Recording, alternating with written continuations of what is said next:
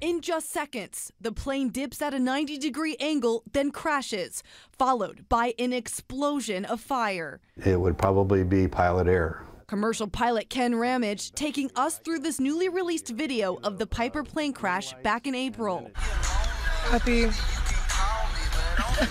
All 6 people on board died. Looking at this video, what would be your best guess as to what caused that crash? I would say that they did a takeoff stall, possibly due to center gravity issues. And which means weight issues? Weight issues, yeah. Ramage says the 6-seater plane typically can't handle the weight of 6 grown adults. And if they had luggage, that could have been enough to throw off the plane's center of gravity. 56 Papa, experiencing any difficulty? We're good. We're just training.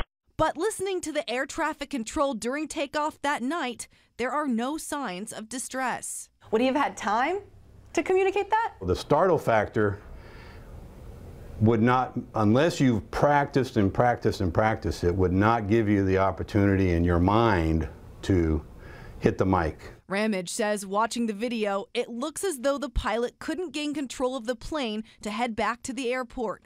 And because everything caught fire after the plane crashed, NTSB investigators will have a hard time figuring out how much the plane and everything inside it weighed.